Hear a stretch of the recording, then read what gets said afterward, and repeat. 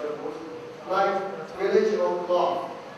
Just like when we heard a village has burnt or a cloth has been torn, what does that mean? The whole village may not have been burnt, only a quarter of the village or half of the village or 95% of the village.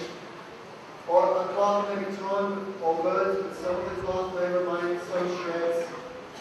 So at the stage of Nishta, when the sadhak comes past the stage of Bhajana Kriya and Anandana Vritti and enters into Nishta, that time each freedom from Anandana is at the stage of Bahudesh Bhatani.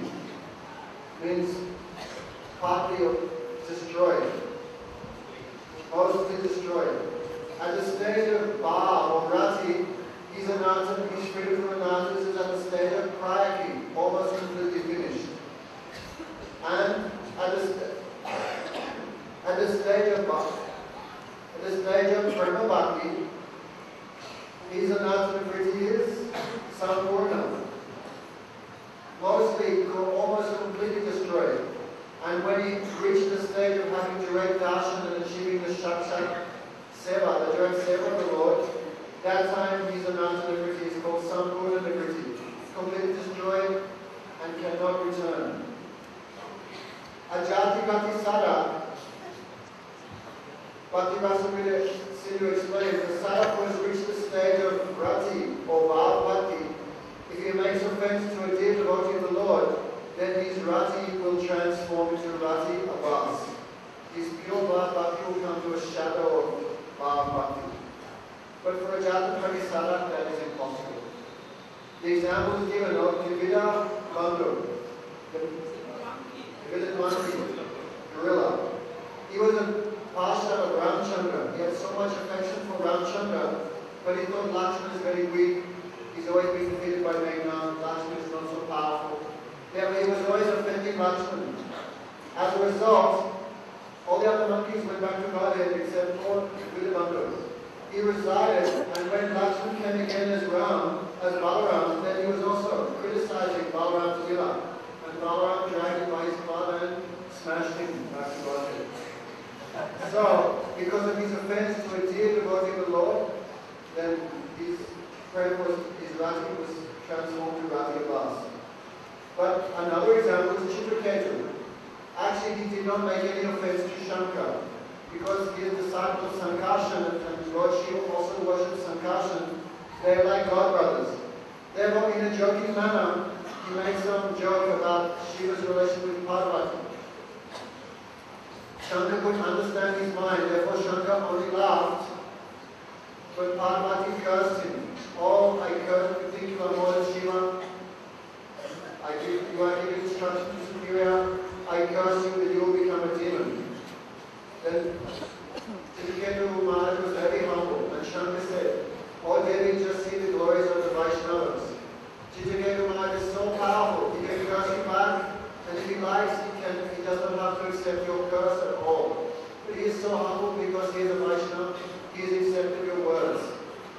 Therefore, because he did not make offense, really, when Chitraketu appeared as the demon Brisasur, he continued performing Shravan and Kirtan. Even he prayed, it means he was always a devotee, his devotion was not destroyed. Therefore, this is proof that he did not cause any aparad. He prayed, Mamudama Shloka Janisu Satya. Hey, Udam Shlok Bhagavan, bless me. I will always have devotion, friendship with the sadhus, that wherever I go as a result of the performance of my past activities, I will never be attached to my wife, my children, or my wealth. Therefore, he prayed for constant sadhu sangha.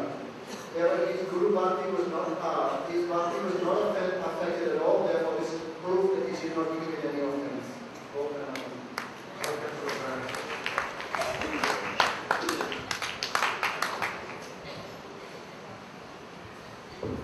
Tomorrow morning, our program, after Mangalarti, Sri Shukla will go to Parikram, Giriraj Goverdhan, Radha Kund. कल हम लोग सुबह 6 बजे के पश्चात यहाँ से मंगलारती के पश्चात कीर्तन हो जाएगा। उसके साथ हम लोग परिक्रमा में निकलेंगे, जो कि गोवर्धन की छोटी परिक्रमा, आदि परिक्रमा में राधा कुंड की ओर चलेंगे। tomorrow morning our breakfast before Radha Kunda in Radha Kunda there are breakfast प्रसाद।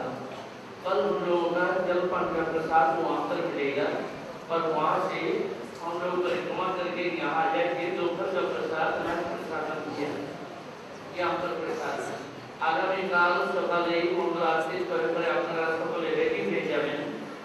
কীর্তন করে এখান থেকে আমরা বেরোবো যাতে রাধাকুণ্ড পরিক্রমা আমরা যেতে পারি এবং রাধাকুণ্ড পরিক্রমায় ওইখানে জলখাত দেওয়া আছে রাধাকুণ্ডের আগেই আর দুপুরবেলাতে এখানে প্রসাদ। তো উদ্ধব কুণ্ডের রাধাকুণ্ড শ্যামকুণ্ড কুসুম সরোবর ইত্যাদি দর্শন করে পরিক্রমা করে আমরা ফিরে আসি। মধ্যাহ্নে এখানে আমাদের প্রসাদ।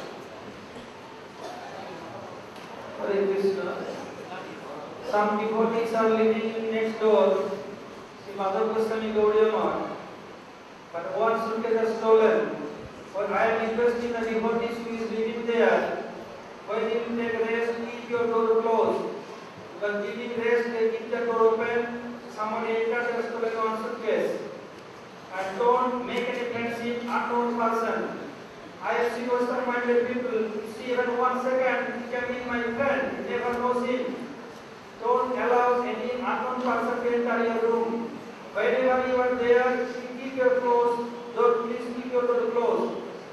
One more announcement: Radhakund and Samskund and Kusum Sarovar full of water. So who has children, they have to take care.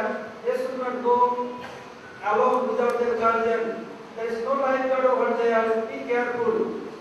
Radhakund, Shyamkund और कुसुम सरोवर में पानी पूरा भरा हुआ है। इसलिए छोटे बच्चे हो तो अकेला उनको पानी में जाने ना दें, नहीं तो खतरा हो सकता है।